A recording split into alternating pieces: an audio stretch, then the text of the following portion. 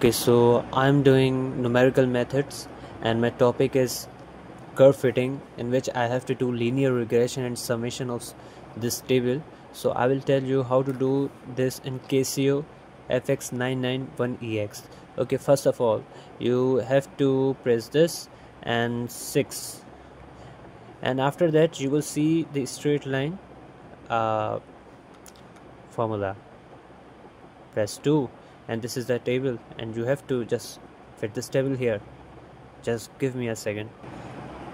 Okay guys, because my table consists of x and y, so I just fit this into my calculator, and then I press option button, and if I just want to see the summation so I can fill this, so I will press 3 and I will get all the x values. See, submission x is 34. Okay, hold on for this submission y. Then submission x square is 216. Okay, nice. And when I go down I will see the y values 93 and 1511.